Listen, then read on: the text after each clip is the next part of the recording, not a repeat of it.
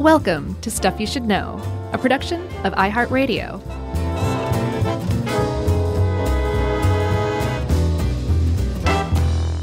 Hey, and welcome to the podcast. I'm Josh, and Chuck's here too, and so is Jerry, and this is Stuff You Should Know.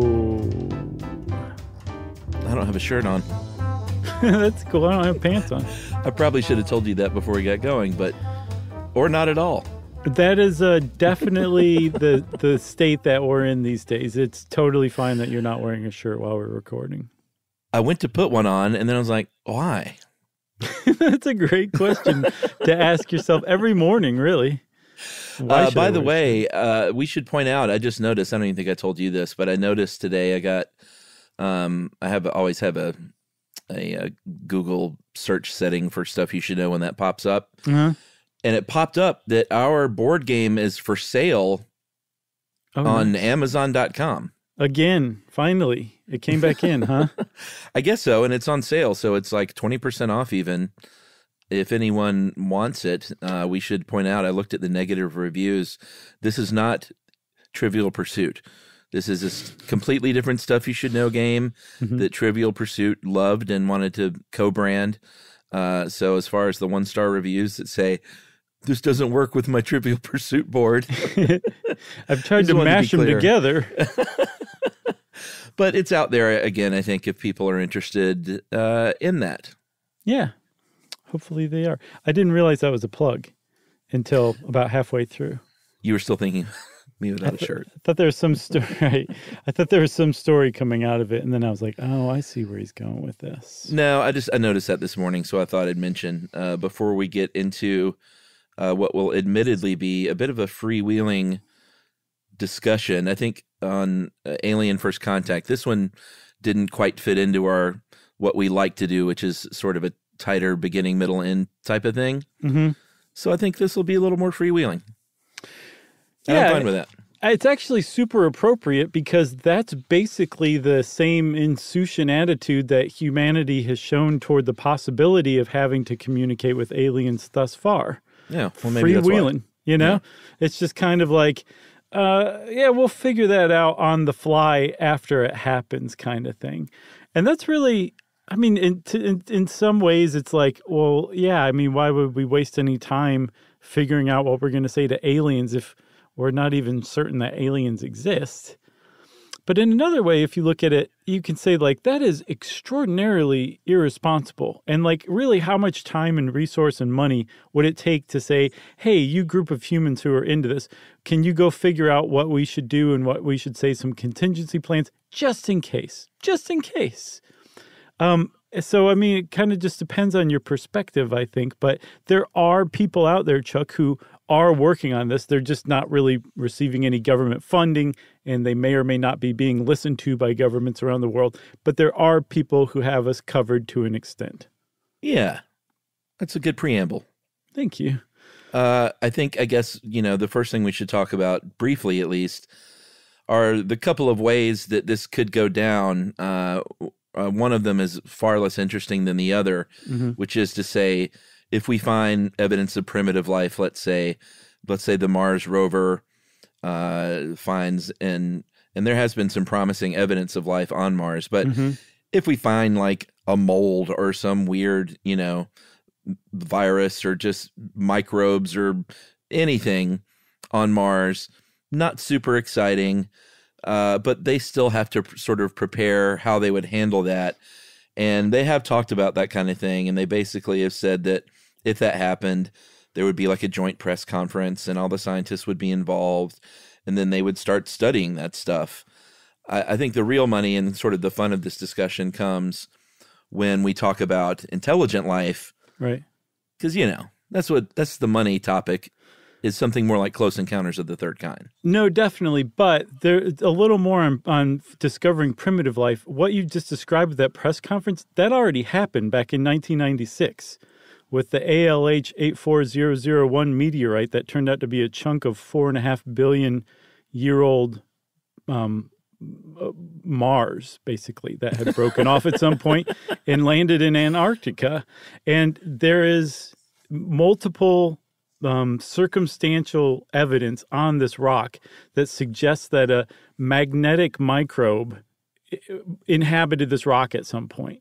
That maybe within 4.5 billion years ago, there was microbial life on Mars, and we have evidence of it.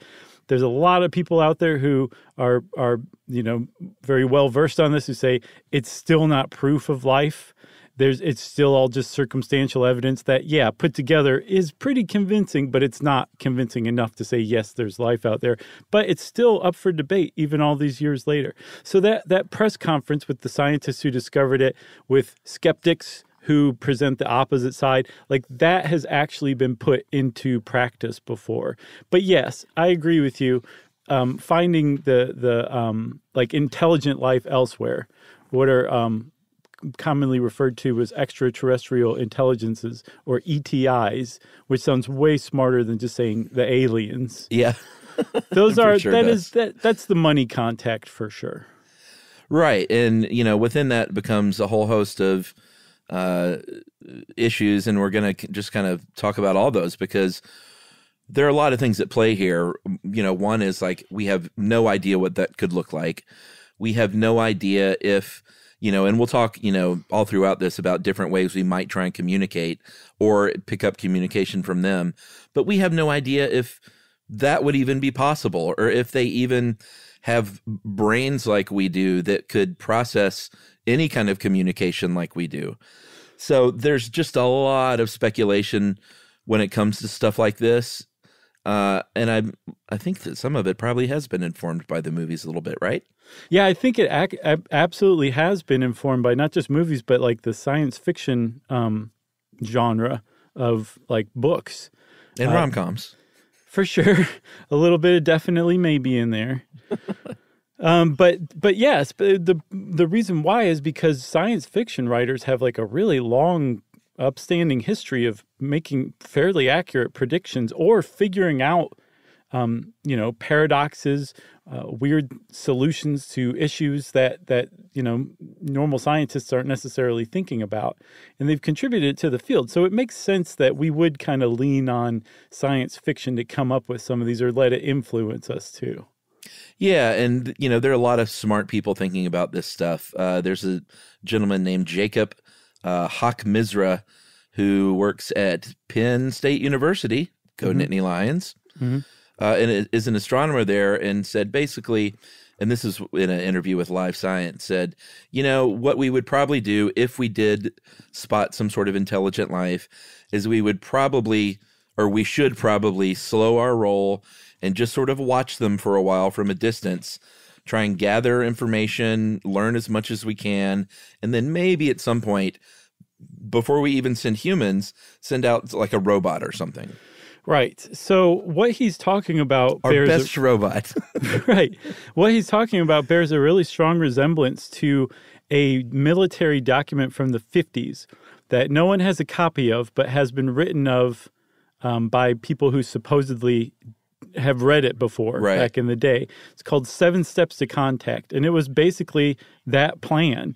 We find something, we sit and observe it from a distance, we get a little closer. There is a procedure where we abduct a member of that species or whatever, if we can, to like learn what we can from them. Then we announce our presence, and then we try to communicate, right? And communicating using a probe or some sort of like computer makes a lot of sense, but it leads us to a really important kind of rule of thumb in this field, and that is that if we humans have come up with it, there's a really good chance that an advanced civilization that we will come in contact with has actually done it already. So if we've decided that a space probe is probably the best way to contact people, that's probably what we should be looking for, because that's probably what they will actually do. Yeah, and this is where, it's sort of a heady thing to think about, but the idea is that they would be an advanced, like way more advanced civilization than we are.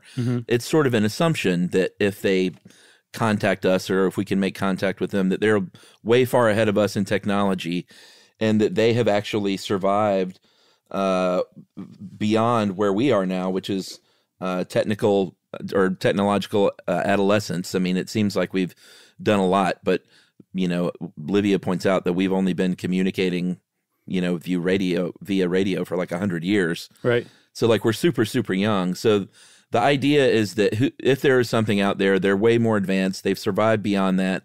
They have technology that is, they have advanced that did not end up killing them. So they survived what's called the Great Filter, which we're not even, I don't know, you know better than I am. How close are we to approaching that?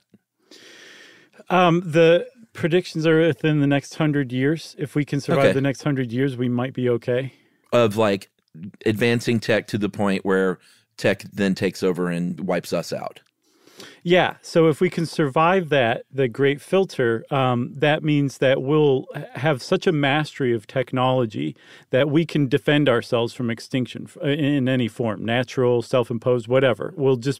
We'll have such a mastery of technology that it can't wipe us out, and we can't be wiped out. And so the lifespan of humans could go on for billions of years. So if we detect an advanced civilization, what they tell us, Chuck, is that it's possible to make it through the Great Filter, because we don't know if that's the case or not. All the evidence we have is that we're the only intelligent life in the universe. So that raises the question, are we the only intelligent life in the universe? Because all other intelligent life has destroyed itself as it's tried to go through the Great Filter. Right. And if so, does that mean we're about to destroy ourselves because we're about to go through the Great Filter? Or was there never any? Or was it already in the past? Was there some other stage in evolution that we've already gone through? And so if we come in contact with an advanced civilization, they show us that the Great Filter is probably behind us, and we have a long, happy, technologically advanced life ahead of us for our species.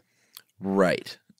We should probably break, but before we do, I do want to mention that same Jacob Hawk Mizra also points out kind of the obvious, but we do need to mention it, that they are like this whole idea that we could be out there watching them potentially. They may already be out there watching us. Right. And we just don't know about it. And then we would be in a reactive mode rather than a proactive mode. And it's just something to think about. We're not like trying to say aliens, man, but just because we don't know it's out there yet doesn't mean that they don't know that we're out there. No, and it's probably not aliens if we're being observed. It's probably a probe of some sort. And the spot du jour that people are suggesting where it would be hiding out is in a co-orbital asteroid out in the asteroid belt that has the same orbit as Earth around the sun but doesn't orbit Earth. And that would provide a really great hidden spot to check out Earth and kind of keep tabs on us. Because who would be crazy enough to fly their spaceship into an asteroid field? Well, what's really exciting is like we'll probably be mining asteroids in like the next 20, 30, 50 years.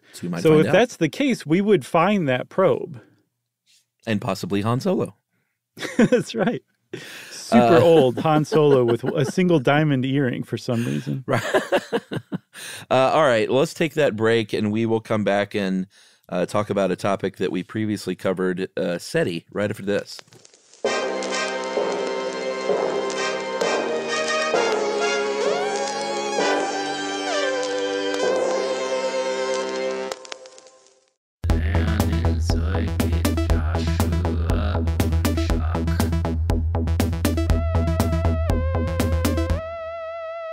All right.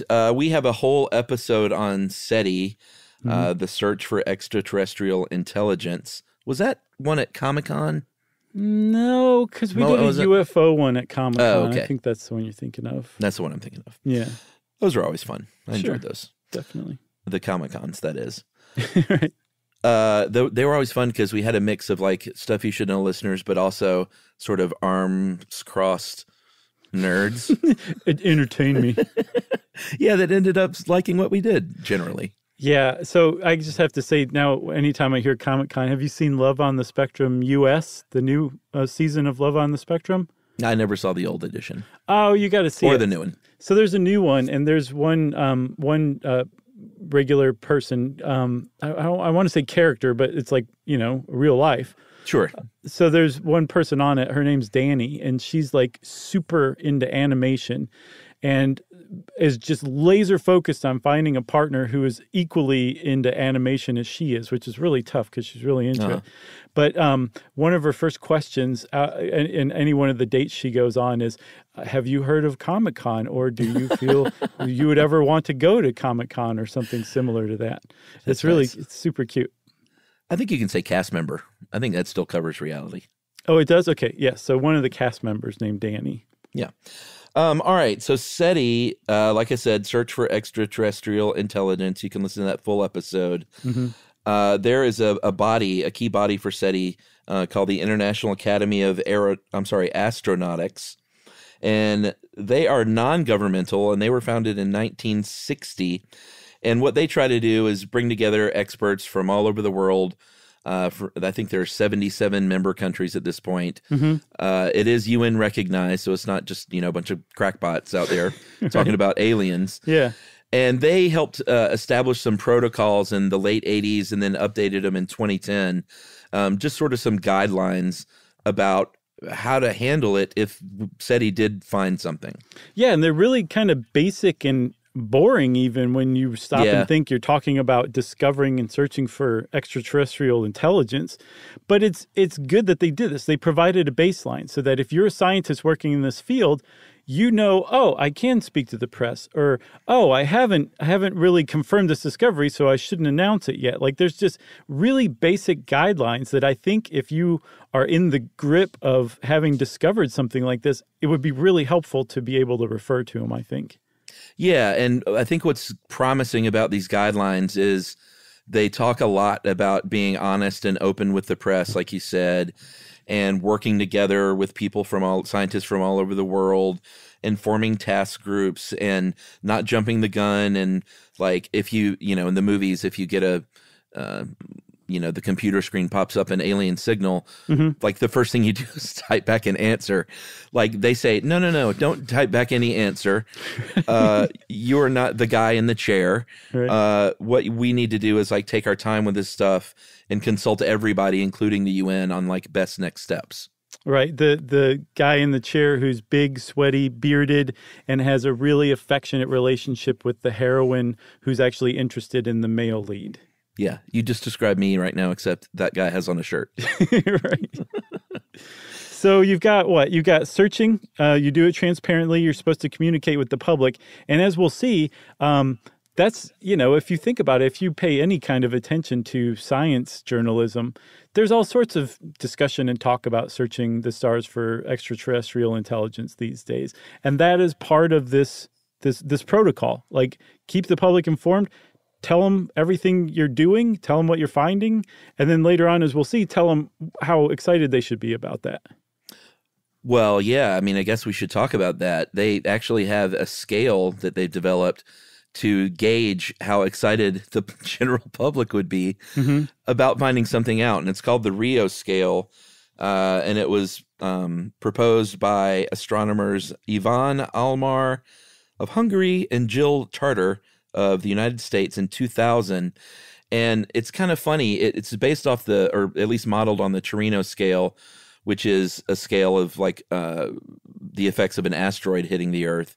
But it's how excited would the public be? And what's funny about it, it's a 0 to 10. And one of the examples that Livia gives is, all right, let's say they found a pretty foolproof report mm-hmm. that they found of a signal from potentially intelligent life, but they found it in the archives. Like, hey, we dug this up from 2002 mm-hmm. and it's confirmed, and it was a signal of alien life trying to speak to us. Mm-hmm. That ranks a 2 out of 10. Right. It's and 2 is nominally low importance. I just think that's so telling of people in their like having to be so in the moment. Like, when did this happen? Oh, okay, yawn. Right. So it's not just like how excited the public will be. It's also how excited you should tell the public to be, like how important a finding this is, right? So you would turn around, and it strikes me as really weird too, that, hey, we found a beacon that we've confirmed is from an intelligent life outside of our galaxy, but it's not that important. That's weird. the wow signal wasn't the whatevs signal. Nice. Like, they were excited about it. They included an exclamation point. Right. I should point out, though, that same signal, if they found that like right now, tomorrow, they said that would rank a 7 out of 10. So it would be newsier, I guess. Right. So 7 is high importance. And then 10 is, oh my gosh, oh man, oh geez. Yeah. That's that level of importance. Yeah. Well, which is potentially like panic level, right? It is, because basically you've got you essentially have contact is what a 10 would be, or a signal that is coming to us from our solar system that we can like study. It's all about how credible and reliable it is. And the first Rio scale that was introduced in 2000, I think you said, that was updated here or there, I think in 2003. And then in 2018, I believe, there was an update to it. So much so that they call it Rio 2.0. It was led by Duncan Forgan of the Center for Exoplanet Science at the University of St. Andrew in Scotland. Go Scotland. Go golfers, I'm sure, is the University of St. Andrew mascot. Sure. And so he and company updated the Rio scale to make it even more robust. And again, it all comes down to how credible is this information, right? Like how credible is this discovery? Can we study it? What do other scientists in the field think about it? And you put all this together, and then you say, actually, this is low importance, this is high importance, this is as important as it comes. And then you tell the public, we found something, and the importance of it is as important as it comes, or it's not that important. Which would be a 10, which is she dances on the sand. I don't know what that means, but I like the sound of it, Chuck. All right. Should I point it out, or should I let you just discover it later, or never at all? I think, or maybe someone will email and tell you. No, point it out. I hate it when people email to tell me stuff that I missed. It was a dad joke, an 80s kid of the 80s dad joke. Okay, all right. I'm getting warmer. You got nothing? Still nothing. No, I've got maybe Mr. Mister. No, you're close. It's the Rio scale. She dances on the sand would be the highest level. Yeah, that is great. I can't believe I missed that. I'm sorry. All right. It was great. It's a great song. Oh, okay. Bad so joke, any reference great song. to it is by proxy great. Should we talk about SETA?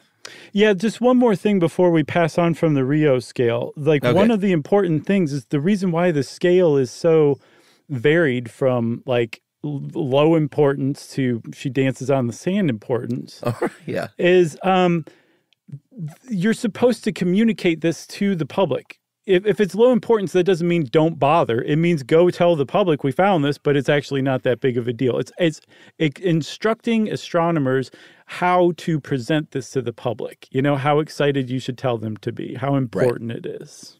Yeah. And then also, before we go on to SETA, once you actually have a detection, there's that SETI Permanent Committee from the IAA. They have protocols for when you do actually confirm you have detected an alien signal or presence somehow. Right. So it's all sort of set up. Yeah. And so if they're broadcasting on the electromagnetic band, which we are out there looking for, so hopefully that's what they're using, that band would be protected. Everybody else would get kicked off of that band, and then that band would be studied as intensively as an electromagnetic band has ever been studied in the history of humanity. I love that. And then lastly, Chuck, there's a protocol not to respond. You're the guy in the chair, like you said. You don't get to respond, but so neither do the astronomers, neither do like the IAA. Like it's meant to become a international global discussion on how humanity should reply to this. And that's based on the idea that how we reply is going to have a really big impact on how the conversation goes from that point on. Well, yeah, because what we don't know, and one of the things that I think would be the most pins and needles sort of thing to find out is whether these ETIs are what they call selfish or whether they're universalists. So are they here to help us and say, you know, we have all this great technology, then we can help you out. By the way, we have a cure for cancer. You might be looking for that. Sure. Or are they, well, I guess that would be the universalist. Or are they selfish and are they here to conquer us? And there was a researcher that you dug up that pointed out something kind of key, which is sure, we wonder if they're selfish or universalist, but I don't know if anyone's noticed, everything we talk about is how it benefits or is bad for us. So we are definitely on the selfish side because nobody at all is talking about how we might be able to possibly help them.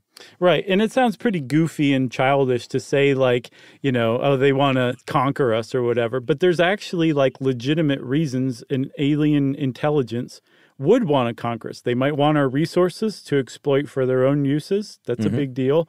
We love corn. They may also basically have their own protocol where anytime they meet intelligent life, they snuff it out because they don't want any potential future rivals to come along. And it's not worth their while to investigate that life further to see if it ever would be a rival. So they just wipe it out wherever they encounter it. So yes, it sounds childish at first, but when you start to think about it, it becomes a little eye-popping because there are universal, you would expect universal reasons for them to harm us.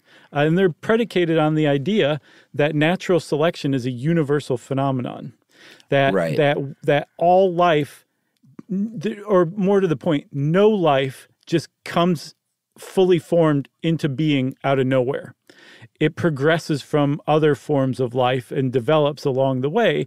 And so it makes sense that it would happen elsewhere in the universe. And if that's the case, then yeah, you could make a really good case that there are destructive intelligences out there that just wipe out competition and rivalry or rivals. Or yeah, the other option too, though, is that's hanging out there is they may have initially been selfless or universalist or benevolent, and then they either accidentally infect us somehow. I mean, we've seen that if you look to our own past of when, conquering colonialists invaded foreign lands and brought their disease with them. I mean, it's not a far stretch to think that could happen, on an interplanetary or I guess, interplanetary level. Or that doesn't happen and they come here and they want to help us out, but then they study us for a while and hang out and they're like, you people are awful. Right. Either they undermine us some way by accident or on purpose, or then they decide to wipe us out. Right, because they place a higher value on, life in general, and they're like, these guys are actually a threat to life in general. So maybe if they're utilitarians, it would make sense for them to eliminate us to save more life, Right.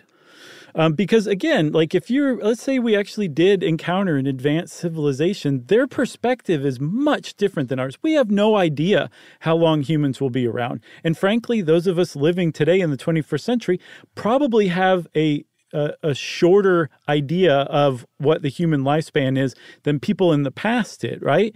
So they're coming at it like these guys might be around forever and who knows how technologically advanced they could become. So they could see it as like beneficial to the greater good by getting rid of us now. Like going back and strangling Hitler in his crib when he was a baby or something like that. That would be their opportunity to do that because we would be utterly defenseless against a civilization that was so advanced it could come visit us. Or even send probes. But baby Hitler's the human race. Exactly, in this case, which is really sad, but yeah. Right. Let's just move on to SETA, which we were going to do minutes ago, but I told you this would be freewheeling, everybody. It was so freewheeling, I have one other thing. Do you really? Go ahead. I have two other things, actually. So we actually have legitimate reason to believe that they wouldn't be a conquering type. Because, number one, they're very long-lived. That's our assumption, right? Okay. And if they're very long-lived, they're probably a cooperative society because non-cooperative societies fight amongst themselves and can end up wiping themselves out. They're much likelier to. So if we encounter an advanced civilization that is very, very long-lived, has been around for millions or billions of years as a species, they probably are super peaceful because they learned along the way and maybe even evolved along the way to cooperate. So it would be more likely that they would be those universalists that we met. Okay. And then there's one other example of life here on Earth where there was like positive contact, not necessarily between societies, but between an encoded version of a society and a new society. And that was when the Spanish Moors of the 12th century discovered lost Greek knowledge. And they turned around and introduced it to Europe, and it brought Europe out of the medieval or Dark Ages into the Renaissance. It was triggered just by this knowledge that had been lost. So you can imagine that if we were suddenly bestowed with a tremendous amount of new knowledge, who knows where we could go with it? Well, yeah, and that brings up a point, which is if we're talking about what might happen if a super advanced civilization got in touch with us, and you want to do that brain experiment, one way to sort of go about that might be to look back at our past and say, well, what's happened in the history of humanity when the equivalent of that has happened, which is like, let's say, a more advanced, and it might as well have been aliens contacting humans, but a much more advanced European nation, like going into a primitive tribe in, deep in the Amazon. And the answer isn't pretty if you don't know anything about world history. Yeah. So if you want to look to the past of how humans have kind of operated when they're the advanced civilization, maybe a little humility going forward in what might happen to us is in order, Right, for sure. And we'll talk about societal impacts, but that really kind of sheds a little light on that, foreshadows it at least, that like whether we wanted to feel humbled or not, we probably would if we encountered an advanced civilization. All right, I think we beat around the bush so far that we can actually take a break. Okay. And then talk about Seta. Poor Seta's just sitting out there. It's a fun bush to beat, though, isn't it? It really is. I like this kind of stuff. Good. All right, we'll be right back with Seta, I promise.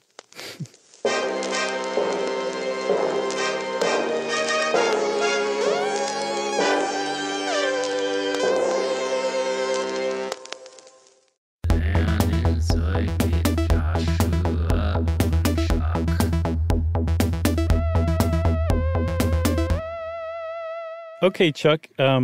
Seta. I got a few more points to make.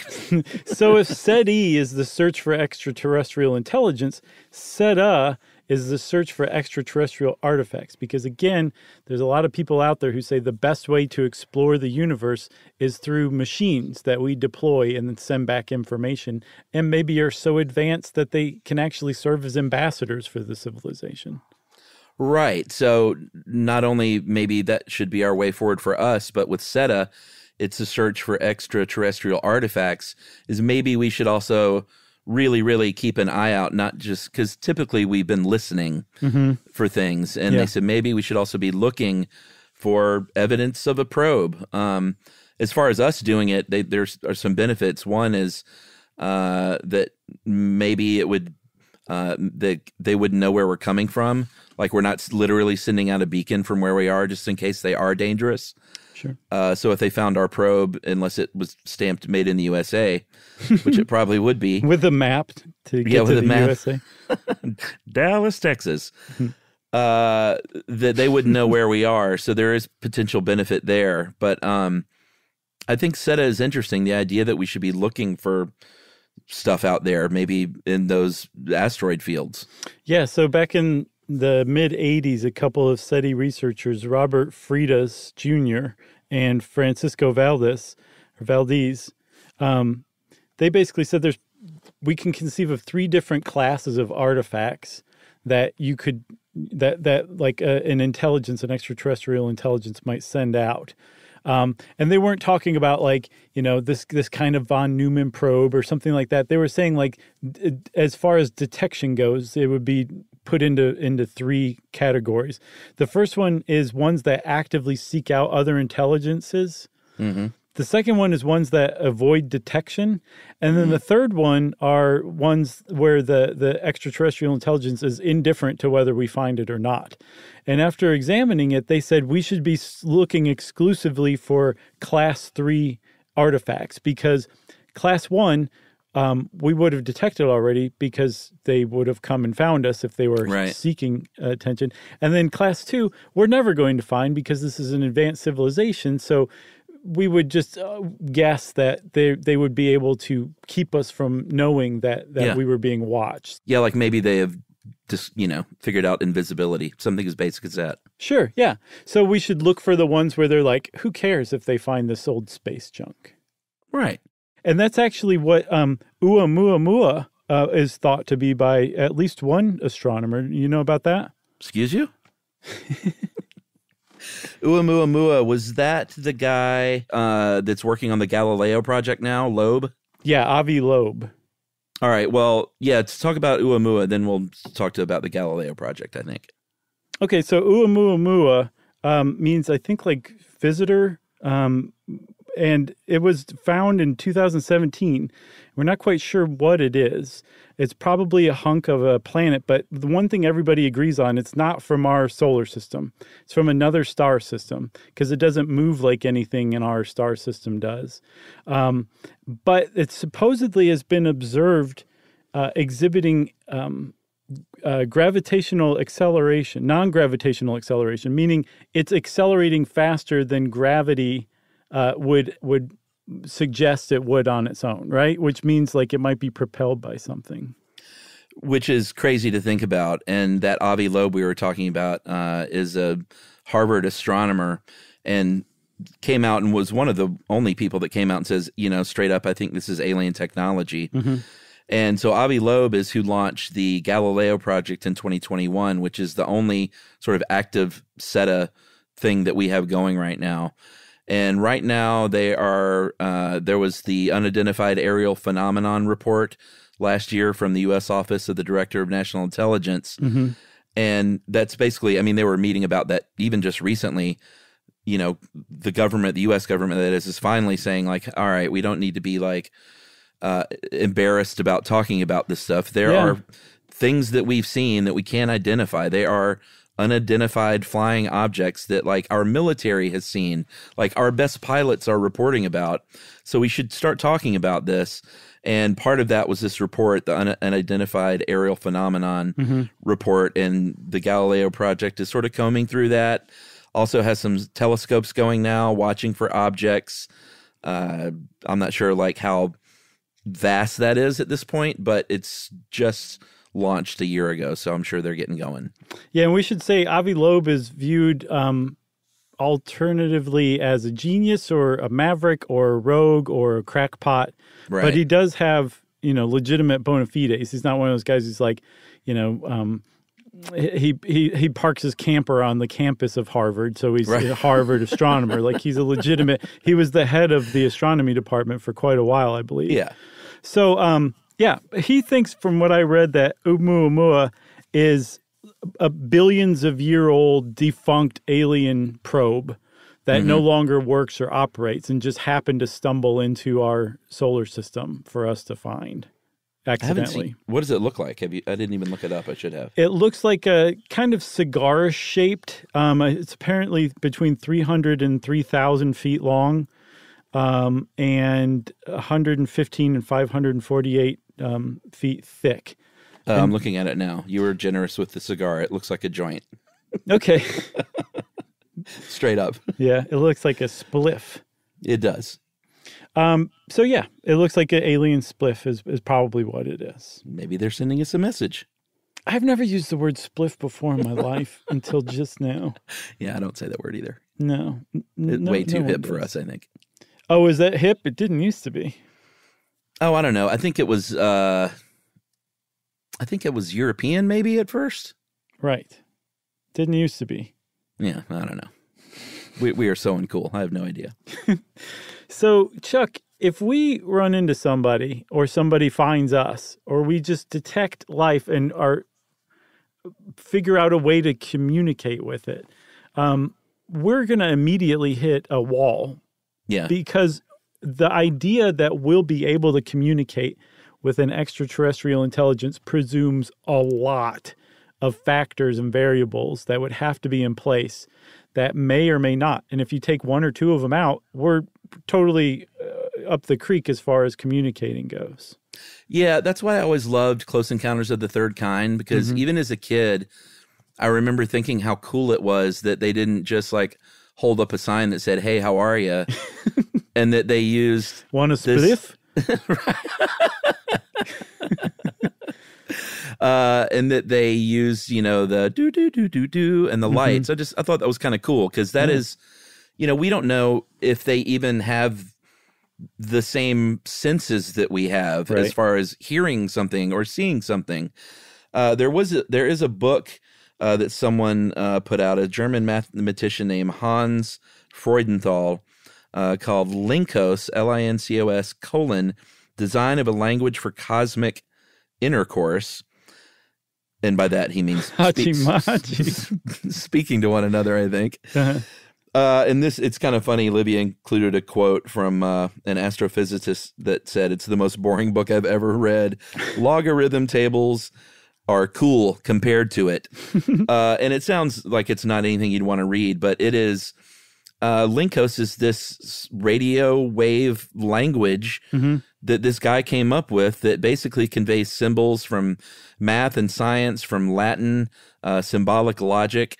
And it starts very fundamental and then gets like, these are numbers and they're conveyed to you through pulses. And then it gets a little more advanced as it goes. Not to say that Linkos is like, everyone's like, oh, we should just use Linkos. But it is to say that very, very smart people have thought about, like, how do we even think about communicating with these things?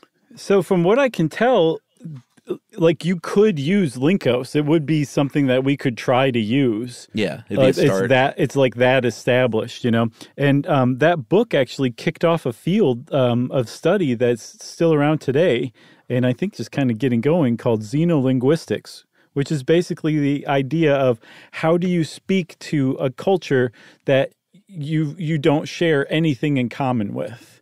Potentially, yeah. Yeah, because if we talk to an extraterrestrial intelligence, it'll be unlike talking to anything that we've ever tried to talk to before, including non-human animals, because non-human animals have shared a lot of the same experiences that we have here on Earth.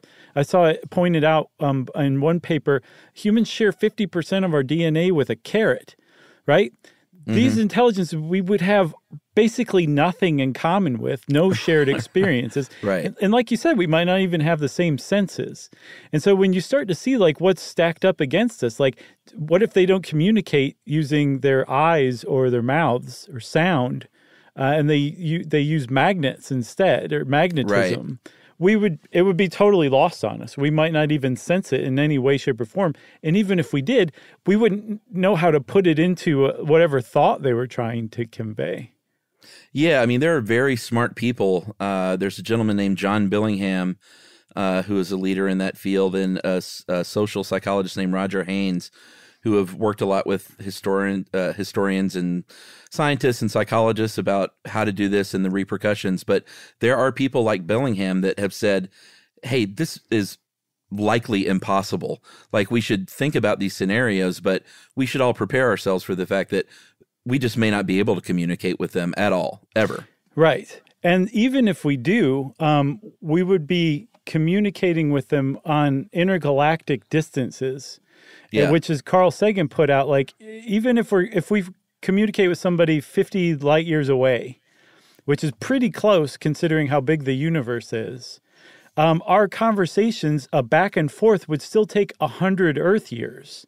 So not only would we have to gather everybody together to come up to some consensus on what we're going to say, we would have to keep that consensus and that level of coordination and cooperation going over multiple generations just to have one back and forth. Yeah, like people are working on this and they know that their great granddaughter is going to follow through on it.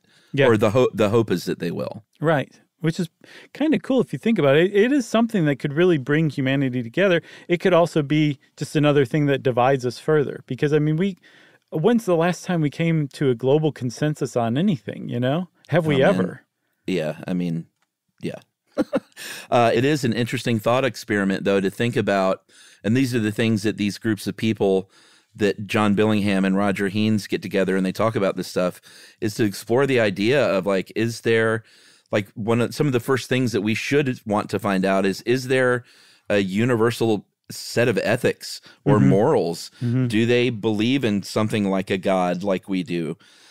Did they evolve at all? Are they do they only look at things as like predators and prey? Like, are we screwed to begin with? Would they mirror us at all? So it's all really, really heady and interesting, I think. And I just think it's cool that people are out there thinking of this stuff. Yeah, and there are people thinking of it for sure, but probably not enough. And in 2020, a group of researchers got together, led by Catherine Denning and Stephen Dick, and they created a white paper that was signed by NASA researchers, SETI members, other experts, who basically said, hey, we need to be throwing a lot more funding at it. We need to be doing a lot more research. And this is important. And they cited the World Economic Forum back in 2010. Every year, the World Economic Forum puts out a global risks paper. Mm-hmm. And in 2013, they included a list of X factors, which are possibilities in the not too distant future that could happen to humanity that we just couldn't possibly predict for, especially because we're not doing anything to try to predict. And one of those X factors was being contacted or discovering life off of Earth. Yeah, I would say that's pretty high on the list. Do you know the other ones? Yeah, runaway climate change. Of course. Profound cognitive enhancement. You're like, I have them tattooed on my forearm. Right. What else? In Elfish. Rogue geoengineering projects. That could be a problem because there's actually like rich people thinking about doing stuff like that. And then the cost of living longer, which I found fascinating, but it's true. Yeah. Like we can barely support humans through age 80 now, socially speaking. How are we going to support people if the life expectancy doubles in the next like 20, 30, 40, 50 years? Yeah. It's a good question. Hey, I got to say, if you're probably too shy to plug your own show, but if this kind of stuff interests you guys, you should definitely, if you haven't already, listen to The End of the World with Josh Clark. Your 10-part series? 10, right? Yeah, 10. Thank you. It's great, and it's very heady and smart and thought-provoking, so I'm plugging it. That is very nice. Thank you, Chuck. I appreciate it. It lives on. It's still there. It is. It's still there to go be listened to if you want to listen to it for free wherever you get podcasts. It's not old news. It's free. Yeah. No, it's definitely still out there because the world hasn't ended yet. That's what I always say.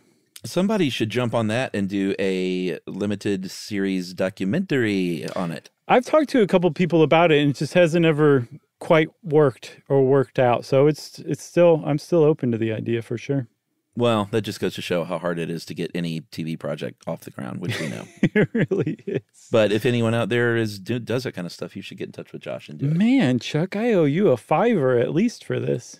Well, just don't quit the show if that happens, and we're all good. I definitely won't. This is where my heart is, man. Good. Work-wise. Yeah, sure. Didn't have to point that out, but sure. I didn't want anybody to think I was like a total weirdo loser, you know? Right. He loves work like that? Jeez. Yeah, usually home is where the heart is, Josh. Right. You got your priorities mixed up. You got anything else? Nothing else. All right, everybody. Well, since Chuck said nothing else and plugged The End of the World with Josh Clark quite nicely, that means it's time for listener mail. That's right. And there's nothing like a nice, intelligent, heady discussion followed by pedantic, you said the wrong words email.